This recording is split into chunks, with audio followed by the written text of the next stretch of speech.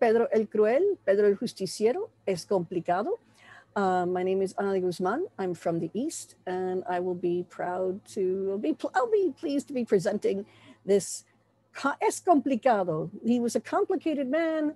His reign was a complicated one. And I will just go from here and you'll see what I mean. Let me just now go to the next slide. Okay. Pedro Cruel, born 1334, died 1369. One of the prime examples of how history is written by the winner. How Pedro I of Castilla compares with Richard III of England. Both were involved in dynastic civil wars. Their oppositions employed slanderous propaganda to bolster their causes, and both were killed in the course of those wars, and the history of their reigns written by their usurpers' chroniclers in the beginning. How Pedro I contrasts with Henry VIII of England. Pedro had more mistresses than wives, had 9 bastard children, and recognized 2 to succeed him. Henry VIII had more wives than mistresses, had 1 bastard son, 1 legitimate son, and 2 daughters who were declared bastards later, but were placed in the line of succession after their legitimate brother. And to give you an idea of how he was presented over time, I'm putting the sources up on this page because it's a list of apologists, detractors, and book titles. The first one, by Manuel Barrios Gutierrez, Pedro el Cruel, La Nobleza contra su Rey, Pedro the Cruel, the nobility against its king. You can definitely tell the slant that book is going to have. It won't exactly be a favorable slant, but it shows that he was not really that cruel. It's just that when his half-brother usurped him, he was going to make sure that his memory, the deceased king's memory was going to be tainted in the public eye, and then to have that support be thrown to him instead. Clara Estau, Pedro the Cruel of Castile, 1350 to 1369 is the year of his reign. He only reigned for 19 years, and they were tumultuous years for the most part.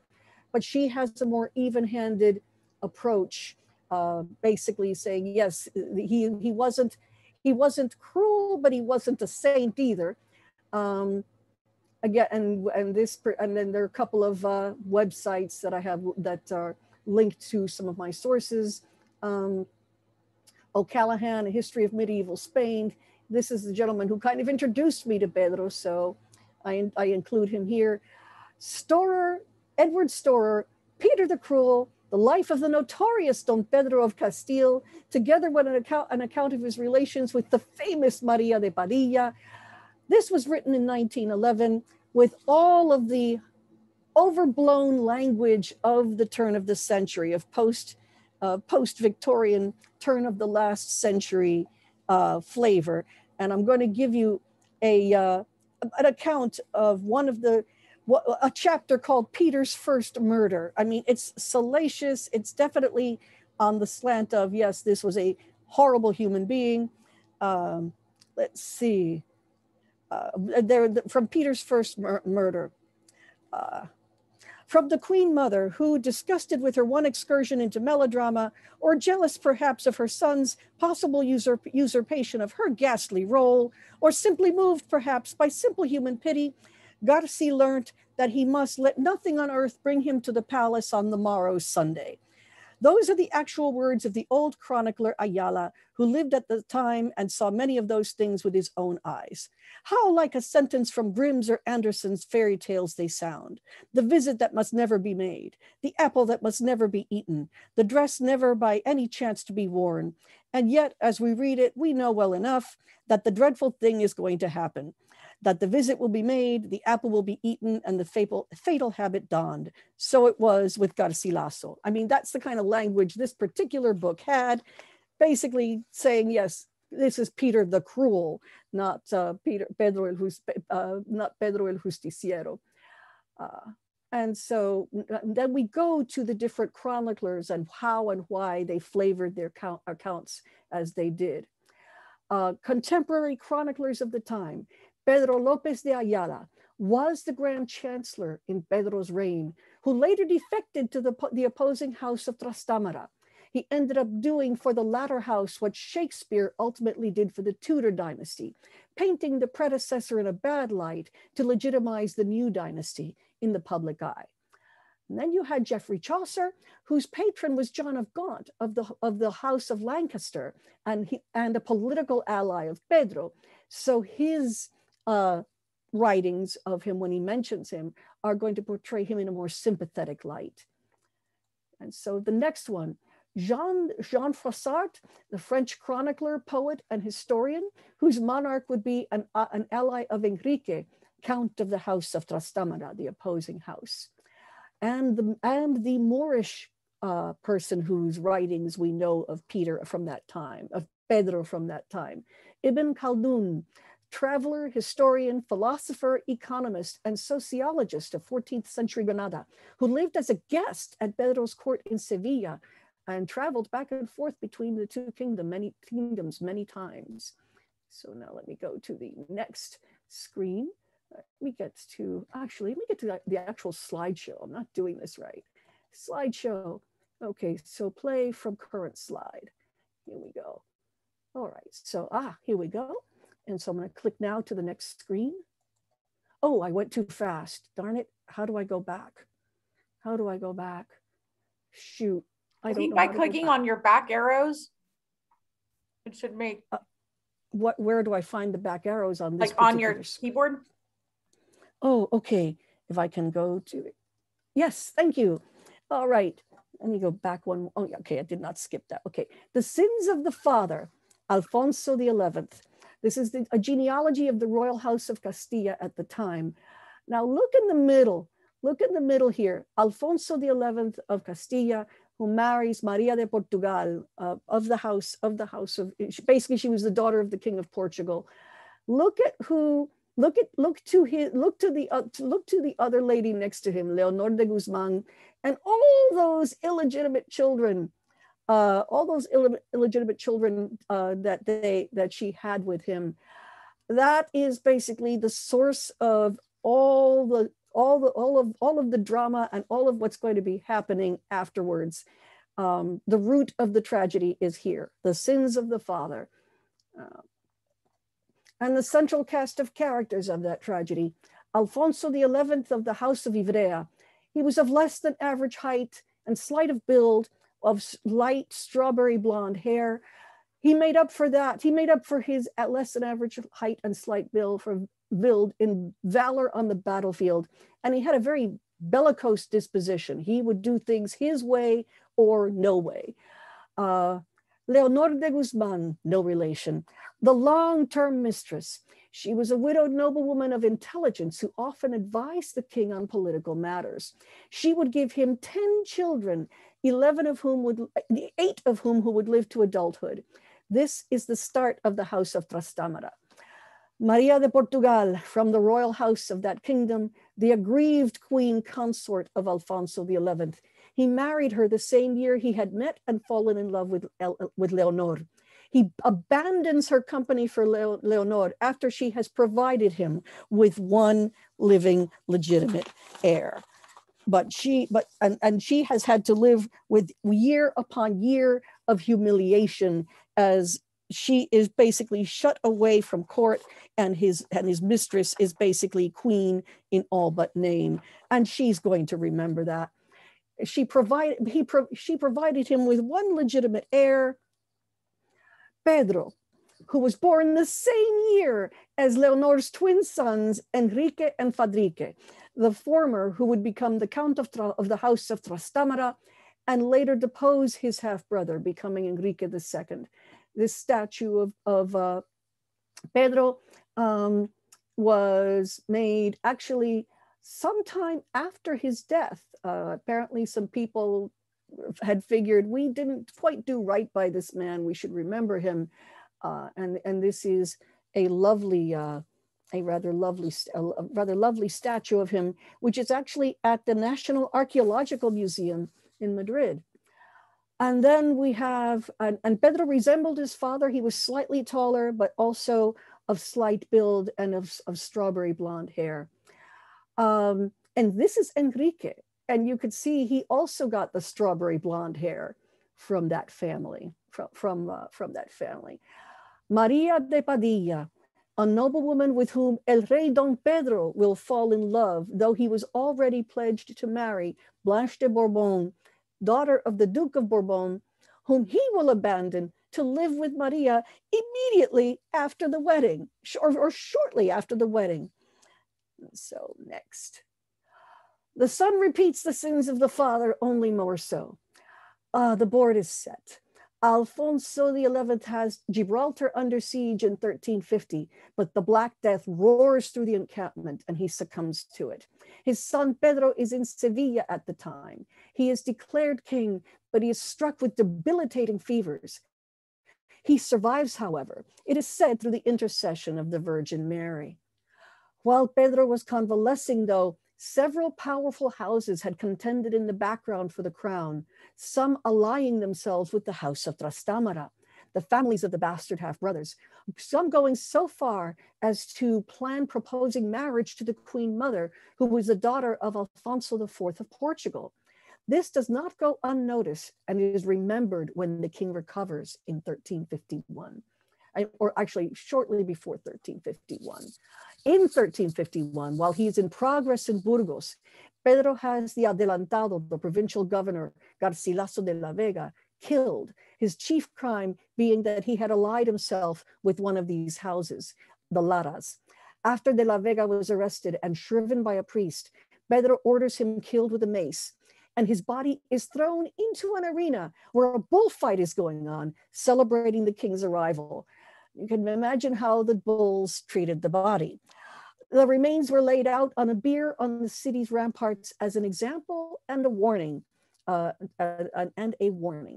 So Pedro's mother, Maria, the Queen Mother, exacts her revenge on Leonor and has her imprisoned and killed in that same year.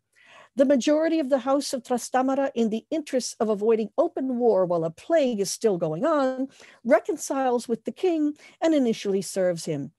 1351 also sees negotiations concluded with the Duke of Bourbon to marry Pedro with the Duke's daughter Blanche, said contract brokered by Maria and Don Juan Alonso de Albuquerque, who had married into the Meneses family and their ties to the Portuguese throne. And the pieces move. In 1352, before he is set to marry Blanche de Bourbon, Pedro meets Doña Maria de Padilla, a noblewoman, and falls in love with her. He would later claim they married in secret. This map is of the Iberian Peninsula in 1350, and those lines that you see in there are Pedro's itinerary in 1352. He was a very hands-on king. He didn't just sit around. He went to, he had many progresses when he wasn't fighting wars. He was in many progresses, basically promulgating, making many ordenamientos, many decrees to reform some excesses that were going on in both the clerical and the estate of the aristocracy. He was trying to centralize the government more and basically cut down on a lot of excesses that were happening. And that didn't endear him to some of these people. Though there would be other women in Pedro's life, he would be largely devoted to Maria de Padilla for the rest of hers, eventually giving her 4 living children: Beatriz, who would become a nun at the Abbey of Santa Maria in Tordesillas; Constanza, who would marry she would be the second wife of John of Gaunt, the first Duke of Lancaster; Isabel, who would marry Edmund of Langley, the first Duke of York; and Alfonso, their little brother, the Prince of Asturias. Pedro would convene the Cortes to recognize Alfonso as his heir, but he was a sickly child and would die months before his official recognition. That year, also, Don Juan Alonso de Albuquerque rebels against Pedro. He had been the chief officer of Pedro's household when he was the heir, had become Pedro's chancellor major after his coronation, and broke with him over disagreements involving key appointments to various offices. Albuquerque allies with Pedro's half-brother Enrique, and they fight in Asturias, but they arrange a truce and an uneasy peace. On June 3rd, 1353, Pedro marries Blanche de Bourbon, but he abandons her immediately to live with Maria de Padilla. He's basically treating Maria the way his father treated his mother. You'd think he would think about that, but no. It is said the marriage was never consummated. This alienates Pedro's mother and Albuquerque. They had brokered this marriage after all, and Albuquerque breaks with him again.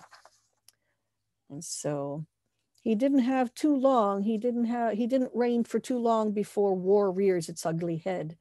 Oh, wait a minute. What happened here? Oh, okay, not yet. In 1354, Pedro imprisons his wife, Blanche, under the suspicion that she was aiding Albuquerque's rebellion against him financially. Meanwhile, Albuquerque dies under mysterious circumstances, and a growing number of nobles are becoming disaffected with the king. The presence of Maria de Padilla notwithstanding, he convinces Doña Juana de Castro, a widow from a higher ranking family than Maria, to marry him, likely to placate the growing number of nobles who object to his treatment of Blanche. He tells her that the marriage to Blanche was never consummated. He was likely looking to secure a legitimate successor, and she was of higher rank and station than de Padilla. He would abandon her as quickly as he had abandoned Blanche and return to Maria, but not before leaving Juana with a son named Juan the following year. In 1355, the Queen Mother allies with the twins, Enrique and Fadrique, against Pedro and actually imprison him in the city of Toro, but he escapes and convenes Cortes in Burgos and lays siege to Toro. Eventually, noblemen who had allied themselves with the brothers were arrested and executed without trial. Enrique flees to exile in France. Fadrique throws himself at the mercy of the king, surprisingly gets it, and his mother is allowed to return to Portugal, where she would remain until her death. And then war rears its ugly head. We have in 1356, the War of the Two Pedros. Pedro is going on progress to Conil and Sanlúcar. While in Sanlúcar, on a leisurely tunny fishing expedition, he witnesses 9 armed galleys from the fleet of Aragon sail into the Castilian port while under the command of the Aragonese admiral Francesc Pelleros, loot 2 vessels and capture some of their crew. Pedro sends Pelleros a message demanding the return. And there's something, we're demanding the return. There's another thing I forgot to edit out, of the stolen cargo, which happened to be Genoese. Pelleros refuses and justifies the raid, claiming that Aragon was at war with Genoa. Pedro retaliates at once, arresting all Catalan merchants in Sevilla and confiscating their property. Letters fly between Pedro I of Castilla and Per, which is a way of saying Pedro in Catalan, Per the Ceremonious, Pedro IV, Per the Ceremonious of Aragon. He's also Per III of Barcelona. This touches off the War of the Two Pedros. Pedro, like his predecessors, was not immune to the temptation of military adventurism and territorial gain. Unlike his father and the majority of his ancestors, however, Reconquista did not beckon. He enjoyed good relations with the Kingdom of Granada. The king of Granada at the time was Mohammed V, who was almost of an age with Pedro, and they had met and had become friends. What Pedro was interested in was redrawing the maps of the kingdoms of Castilla and Aragon to give him more access to the Mediterranean coast, since he only had 100 miles of shore there. Now, Per IV the Ceremonious had allied himself with the French in their wars with the English, and Pedro I of Castilla had allied with the English and had favorable trade agreements with the Genoese, who were in direct competition with Aragon. Pedro IV may have taken the advantage of the political situation in Castilla to stir things up, but Pedro equally had something to gain by open hostilities and was only too glad to oblige. A year into the war, in 1357, Pope Innocent VI arranges a temporary truce between the two kingdoms, but the war would drag on and off until Pedro's death and beyond, ending in 1375. More intrigues, more deaths. In 1357, while the war is raging, Pedro seduces Doña Aldonza Fernández Coronel, a widow who was also related to one of his political enemies.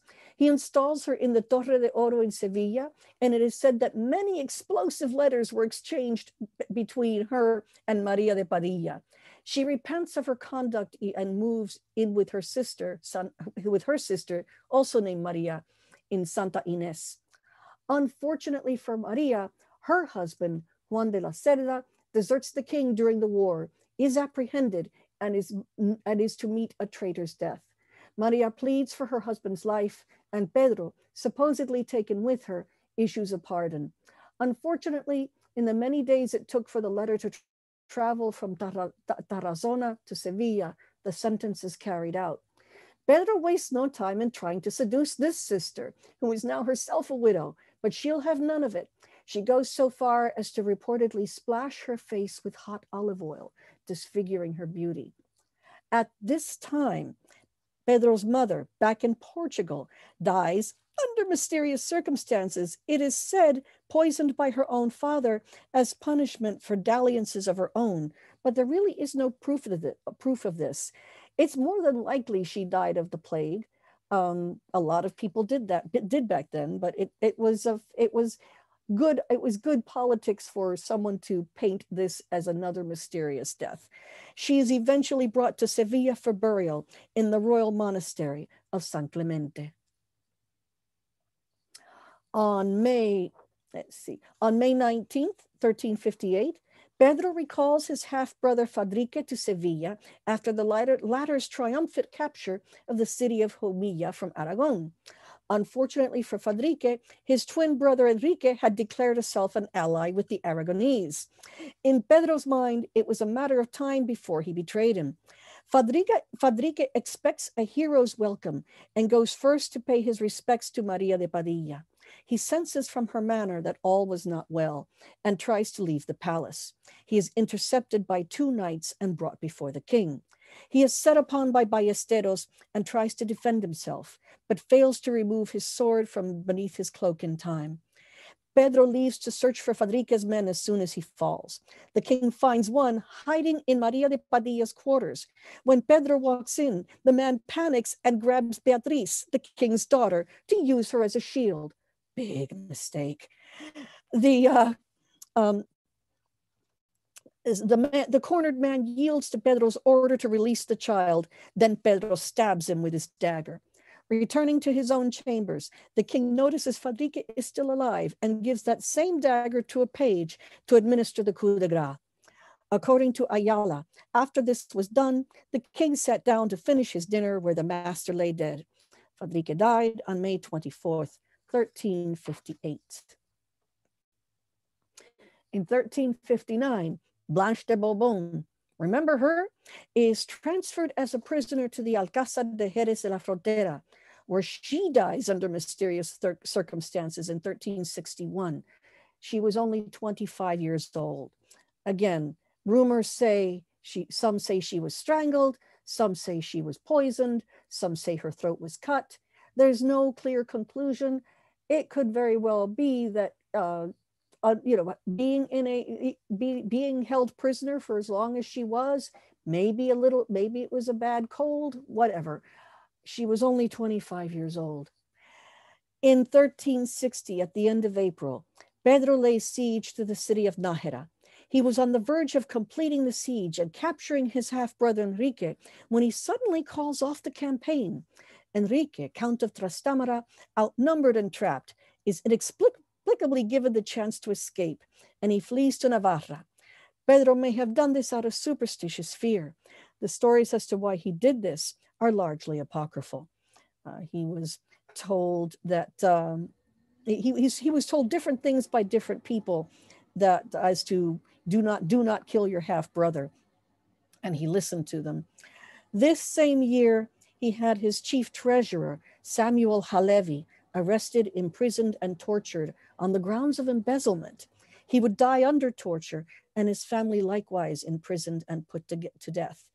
And you will notice, yes, that name, Samuel Halevi, the man was Jewish. Pedro had several Jewish people in positions of some influence. He would basically hire people based on their ability, no matter what their religion was. But that didn't make you safe, obviously, because look at what happened to Halevi. In 1361, not long after the death of Blanche, Maria de Padilla would herself die of natural causes. This was definitely attributed to either the plague or something very like it. It was not a, there was no suspicion around it. And considering how he reacted after her death, he felt the loss deeply. He proclaims her Queen of Castilla posthumously and gives her a royal burial with all attendant honors. Her body would first rest in the monastery of Santa Clara de Astudillo, but then be transferred to the royal chapel at the Cathedral of Sevilla the following year. A temporary peace. In January of 1361, Pedro leads a force of 6,000 knights against the Aragonese through Deza in the upper Ebro, where the enemy has committed a smaller army. Anticipating a bloody clash, the papal legate steps up peace negotiations. Pedro, who seldom altered or compromised any negotiating positions, agrees abruptly to make concessions for the first time. Pedro and Pere come to terms and sign the Treaty of Terrer, ratified on May 13th, 1361. Pedro agrees to expel all Castilian exiles from Aragon in return for Pedro's promise to abandon all positions his army had captured. As a consequence of the peace, Enrique goes to France, where he and his men enter the employ of several lords of Languedoc. I don't know if I pronounced that correctly, please forgive me. He makes a lot of allies there, lots of friends, and that will come back to haunt Pedro later. The reason for Pedro's abrupt halt to hostilities? His friend and ally, Muhammad V of Granada, had been overthrown, and Pedro felt vulnerable until his neighbor's situation was resolved. The Treaty of Terrer did no more than reestablish the status quo of 1356. Pedro had proven he could muster the greatest military and naval force in the peninsula, but failed to win a decisive victory. Succession issues. In 1362, before the Cortes, Pedro declares, with witnesses, that he had never consummated his marriage with Blanche, that he and Maria de Padilla had married in secret before his wedding to Blanche, and that Maria's son Alfonso is by these reasons the heir to his throne. Who were these witnesses? Diego Garcia de Padilla, Maria's brother; Juan Fernandez de Enestrosa, her deceased uncle, through a letter written before his death; Juan Alfonso de Mayorga, Pedro's chancellor of the Privy Seal; and Juan Pérez de Orduña, abbot of Santander, and the king's chaplain major. All lovely, impartial witnesses, I'm sure.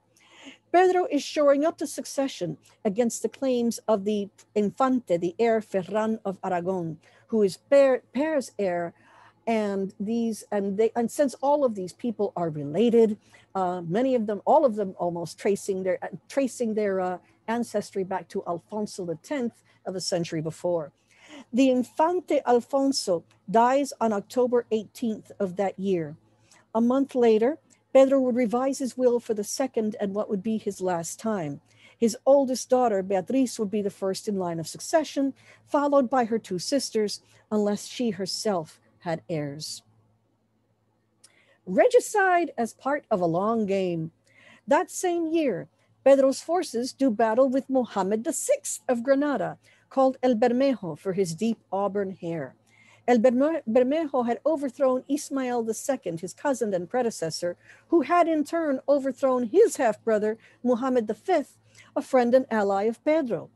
El Bermejo travels to Sevilla, taking a fortune in jewels with him to sue for peace, trying to buy Pedro as an ally, hoping Pedro will favor him as an ally instead. The treasure includes 3 large spinel rubies, 730 smaller stones, and pearls the size of hazelnuts and chickpeas. Muhammad VI is treated with honorable hospitality for 2 days, and on April 25th, 1362, the King of Granada and several members of his entourage are taken prisoner and put to death. Pedro's political goal was accomplished. On May 16th, 1362, his friend Muhammad V is restored to the throne of Granada. Castilla is given renewed support for the suspended war with Aragon, and hostilities resume. A particular account of that murder, for once, Pedro did the deed himself. It is said he threw a javelin at Muhammad VI. And so we go to the next page. We have here, in 1363, according to Ayala's chronicles, Pedro fathers a son by Doña Isabel de Sandoval. He is named Sancho, and Pedro creates him Lord of Villena, granting him several properties. He would have 2 brothers, Diego and Juan, all with the surname of de Castilla. But by the way, 3 years later, he also fathers a daughter by Teresa de Ayala, his chronicler's niece. And I'm wondering how much of that was an incentive to go to the other side. The daughter is named Maria de Castilla, who with her mother eventually had long careers in the convent of Santo Domingo el Real in Toledo.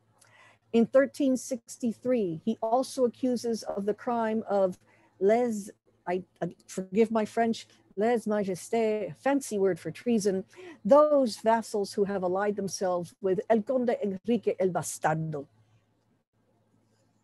In 1365, Enrique is gathering allies and provisions in France for a war against his half-brother. This time he means business. In 1366, he enters Castilla via Navarra, and with a large foreign force arrives at Calahorra, proclaiming himself king of Castilla and Leon. This is war. He means business. He's going for everything. The Second Battle of Nájera and the aftermath. In 1367, Pedro trounces the forces of Enrique outside the city of Nájera again. Pedro has English mercenaries on his side. Enrique has French and Aragonese.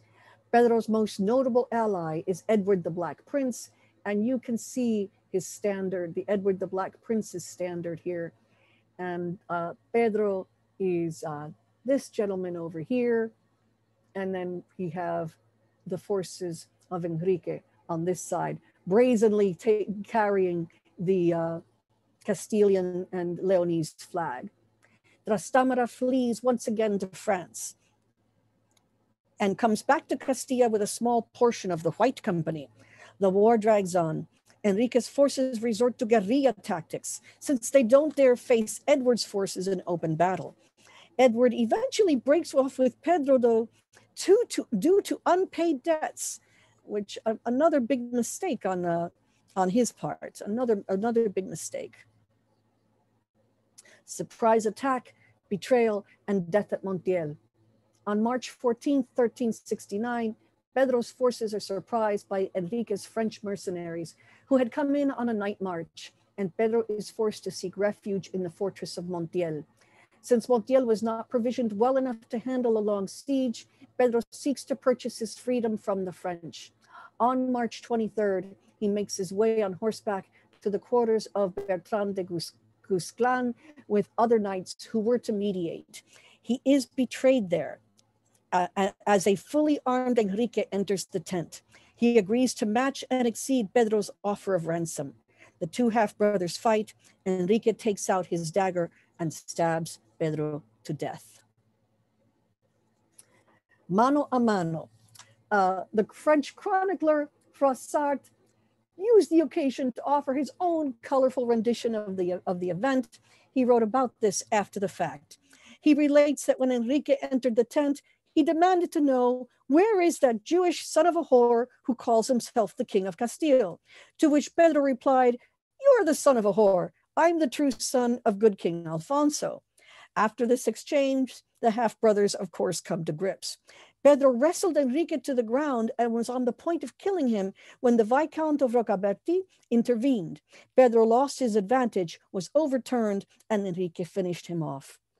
Froissart ends his account with the following words: so ended King Peter of Castile, who once had reigned in great prosperity. Those who had killed him left him lying on the ground for 3 days, which in my opinion was an inhumane thing to do.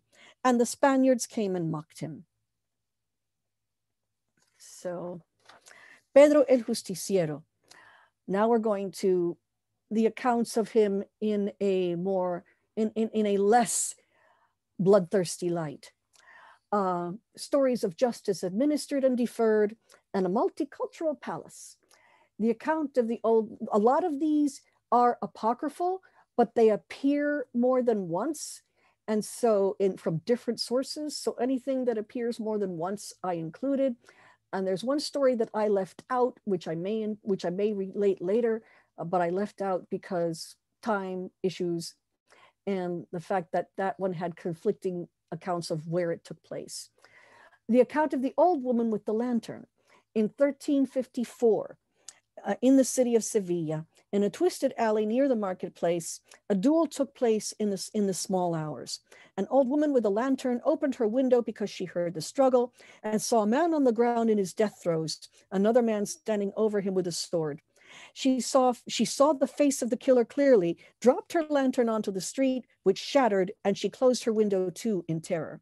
The authorities investigated the murder. She was brought before the magistrate of the city when the lantern was identified as hers. When she refused to identify the killer, she was threatened with torture, to which she responded, "It was the king who killed that man." At that moment, King Pedro, who was among the onlookers in disguise, advanced to the witnesses amid the stunned silence of the courtroom, took out a bag of 100 gold coins, handed it to her, and said, "This woman has told the truth. Heaven protects and justice defends those who tell the truth. Go then in peace and fear nothing. As for me, I did kill that man, but only God can judge a king." To administer justice in this case, Pedro had his personal artisan make an effigy of his head as a condemned man and put it on the corner where the duel had taken place. An ordenamiento. This is an example of one of his decrees, an ordenamiento, a decree against those clergy who were lacking in the obligations of their estates. Among other things, this 1534 decree obligated clergymen to not ask for tithes outside of their respective parishes or jurisdictions, and enjoined known and hidden barraganas, mistresses of clergy, from dressing in fine embroidered clothing, under penalty of having said clothes taken from them or be fined 120 maravedis, which was no small amount in those days. Many of Pedro's decrees sought to centralize power and keep the aristocracy from abusing their positions, which did not endear him to said aristocracy. The third story, the prebendary, the cordwainer, and the king. In the city of Sevilla in the early 1350s, a prebendary commissioned a shoemaker to make a fine pair of shoes for the Easter procession. This was done, but days, weeks, months went by and the shoemaker had not been paid. No messages answered.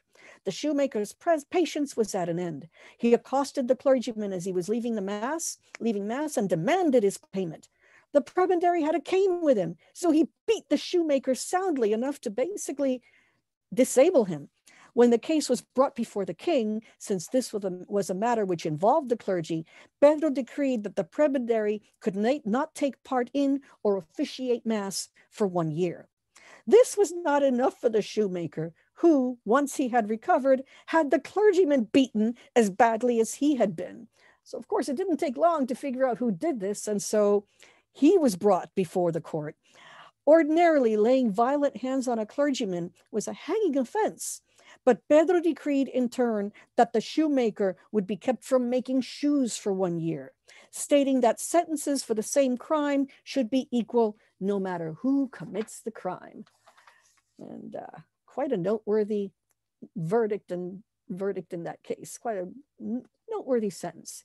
And this is one that is hard fact, the defense of the Jews of Toledo. In 1355, during the war, Enrique's troops targeted the lesser Jewish neighborhood of Toledo, the Alcaná, killing up to 1,200 people, men and women, old and young. This is Alaya, this is from Alaya's Chronicles, and he might have exaggerated the number for effect, but a lot of people had been killed. Some knights of Pedro's army helped the Jews and also defended the Juderia Mayor, the larger neighborhood. Pedro gave his treasurer, Samuel Halevi, this was of course before their falling out, Pedro gave his treasurer, Samuel Halevi, permission to build a synagogue as recompense for the sack of the Alcaná. La Sinagoga del Tránsito was completed in 1357. It is now the Sephardic Museum of Toledo. You can see the gorgeous work done here. I visited that museum before it became the Sephardic Museum. It was just a museum of that particular synagogue. They added more things to it, restored more of it. A couple of years after I had left, I have to return to see what they did with it. Jumping in to give you your 15-minute warning. Oh, thank you. Okay, I got to go here. The Alcázar of Sevilla. In 1364, the Alcázar of Sevilla was completed. Pedro had no lack of enemies, but he also had allies. One of those, Muhammad of Granada. They were only 5 years apart, had come into their kingdoms at the ages of 16 and 15, respectively. Both were fascinated by architecture. Ibn Khaldun, a polymath of Granada, was often a guest of Pedro's court, as was the Sultan's Grand Vizier, Ibn Khatib. Evidence of the Moorish presence in architecture is plentiful on the Iberian Peninsula, where East met West and often merged. Pedro took the remains of an old Moorish sultan's residence, restored and added to it, making it one of the most singular palaces of Christendom. Nowhere else would you see an Arabic inscription dedicated to a Christian king on the doorway to said king's private quarters. Glory to our Lord, King Don Pedro. May God aid him. It's gorgeous. So, propaganda. When the news of Pedro's murder reaches Sevilla, the Jewish and Moorish neighborhoods there go into mourning. It is easy for Enrique, now El Rey Don Enrique II, to put forth an image of Pedro as an ennobler of Jews and Moors, to alienate Christians from the memory of his half-brother. In reality, Pedro did not act too differently from any of his predecessors. It was in the interest of the crown to safeguard the welfare of these communities, not for their own sake, but for their ability to function as independent and direct sources of services and income to the king. From this point forward, that tenuous service relationship deteriorates, culminating in anti-Jewish riots in Sevilla in 1391, which would in turn lead to mass conversions, laws prohibiting conversos from holding positions of financial or civic responsibility, the limpieza de sangre laws, la Inquisición, and ultimately the decree of expulsion in 1492. Geoffrey Chaucer eulogizes Pedro in The Monk's Tale. I'm going to read it in modern English. O noble, worthy Pedro, glory of Spain, whom fortune held so high in majesty, well ought men thy piteous death complain. Out of thy land thy brother made thee flee, and after at a siege by subtlety you were betrayed and led unto his tent, where he with his own hands slew thee, succeeding in your reign and in your rent. In the legacies, two fractious houses united. In 1387, Pedro's daughter Constanza and her husband John of Gaunt, the Duke of Lancaster, pretender to the English throne, along with their two daughters and a fully equipped English army, land on the shores of Galicia. They enter La Coruña without a fight and are welcomed in most areas. This is an image from Froissart's Chronicle showing the surrender of Santiago de Compostela to the Duke's retinue, and there is Constanza. Leon and Castilla offer more resistance, since Juan I, the oldest son and heir of Enrique, and there he is with the reddish blonde hair, ordered the Castilian forces to stay their positions and not offer battle. Resistance consists of defending well-provisioned forces. The invading armies had not brought cannon or siege equipment and experienced difficulties provisioning and paying their troops. The campaign stops. In the end, Lancaster and Juan come to terms. In return for giving up all claims to the Castilian throne, Juan compensates Lancaster and Constanza with financial concessions and offers the marriage of his son and heir, named Enrique, to one of their daughters, Catalina. This is Catalina's funeral effigy at her tomb in Toledo, and this is Enrique III, that the heir to Juan I. The resulting union of the future Enrique III and Catalina of Lancaster, granddaughter of Pedro, ends all challenges to the legitimacy of the Trastámaran usurpation. Their son, Juan II, equally shares the blood of the bitter fraternal rivals, Pedro and Enrique. And I include these two lovely pictures. This is of the ceiling of the synagogue of El Tránsito, the lovely wooden paneling there. And this is the ceiling of the Hall of the Ambassadors of the Alcázar in Sevilla. And you can see the lovely Moorish influence there. What we have after here, just all of the list of all of the sources of all of the illustrations. So I did my due copyright diligences.